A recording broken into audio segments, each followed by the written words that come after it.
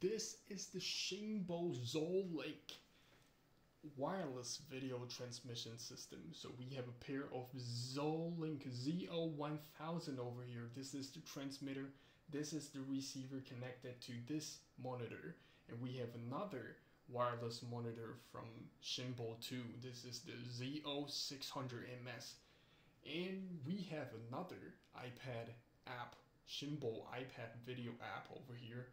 So we have time code on the camera over here, so you can check out how's the latency. So the monitor, the wireless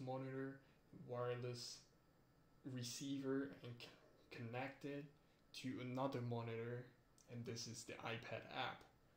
How's the latency? Check out by yourself. We are running a 60 frame per second time code. So, yep.